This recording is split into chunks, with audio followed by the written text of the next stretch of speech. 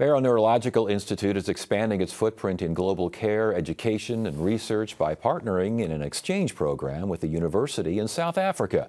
To tell us more, we welcome Dr. Huiam Mubarak, Global Neurology Program Manager at Barrow. It's good to have you here. Welcome to Arizona Horizon. Thank you for having me. It's a pleasure. So it's a partnership with the university. Sounds like an exchange program of some kind? Yes. So it's a bi-directional educational program that we are supporting our clinical residents here that we have at Barrow, and also the University of Witwatersrand residents in basically coming and learning from us, but our residents also get an opportunity to go there and learn from their faculty. And we should mention the focus is on things like stroke and epilepsy, these sorts of things? Yeah, so stroke and epilepsy are part of it, and it's something that we have identified as a need there, just like it is here in Phoenix, Arizona. And I think that's one of the great things about the program is that our residents realize that the need for specialized neurologic care is worldwide, and now we have an opportunity to help enhance that. So you have residents there coming here,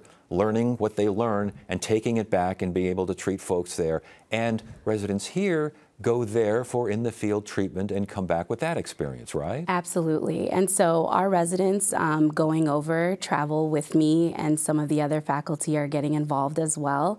And this is built on a 15-year-long relationship that Dr. Asset has built with Witwatersrand University. And so these relationships have formed, and now our residents get to go there and immerse themselves in these amazing clinical and research opportunities that we have. How did that relationship get started? What was that all about? So he has 15 years of research that he's worked at the School of Public Health, and actually has done some clinical teaching as well. So he's very established there as far as the research is concerned, especially in relation to manganese toxicity. Manganese toxicity, yeah. Interesting. Yeah. How open are the folks in South Africa to getting folks from America coming over with their ideas? I mean, you were down there. Yeah. What did you experience? I mean, they're absolutely delighted, and I think that's one of the most humbling things, is being welcomed by this community and this population with open arms, and that's partially due to the amazing relationship that was set before we actually came on. But now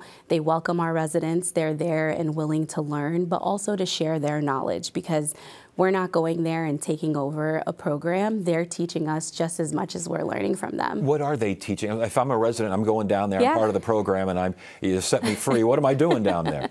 I think one of the most exciting things is seeing how important the neurological exam is at the bedside.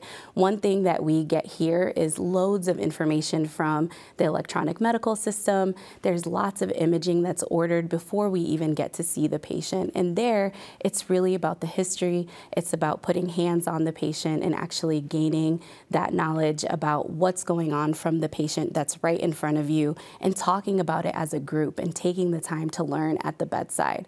And so here we don't have as much time to take out the noise and all of the background information that we initially get, but there you get to develop that skill and really take it home. And take it home, and are you seeing the results of that skill being developed? Absolutely. I mean, our residents get an amazing clinical experience here, but I think it's important that we make sure that they're globally aware, and that they're aware of different cultures and different backgrounds, and how to approach patients in resource-limited settings. I was going to say, as far as culture is concerned, are there things you need to be aware of? I mean, you don't say or look or touch. There are customs all over the world that we got to be aware of here. Yeah, and our partners have been so great in sharing that with us and making sure that we're respecting the patient's space and the cultures and the backgrounds that they come from. The interesting there is that there's 12 official languages. So oh my goodness. Just that alone is an amazing thing to see them navigate the language barrier and work there without the iPad translator that you can call. But how do they? Again, I'm going down there. I'm a resident. I don't speak any of those 12 languages. Yeah. How do you get by? So with the assistance of our colleagues, and that's why we're really learning from them, and they help us navigate those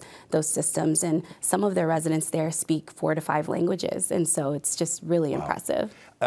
Obviously, this program is a success and long time in the making. Are there other things that Barrow is doing as far as extending that global outreach? Absolutely. So our neurosurgery program is also doing a lot of work in Tanzania, and not just the neurology and neurosurgery department is involved. We have observers coming to our neuro rehab program. I think they just had their first observer. We just had our first resident from South Africa, and there's constant people coming in internationally to gain clinical knowledge from Barrow.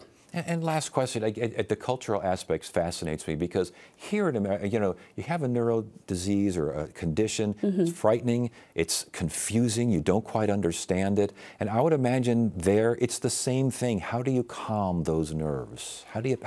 Bedside manner in more ways than one. Yeah, I think bedside manner is crucial in really getting back to the humanistic side of medicine where you take the time to educate the community. And I think that's one of the biggest things is working on how do we educate the population to be aware of things like signs of stroke or if someone's having a seizure, the importance of being compliant with medications, and all of that takes time and resources, and that's what we hope to enhance. I was going to say it takes time and resources, but it sounds like it's going pretty well so far. It's going amazingly. Very good. Well, congratulations, Dr. Mubarak, again, Barrow Global Neurology Program Manager. Congratulations, and thanks for joining us. Thank you. Thank you for having me.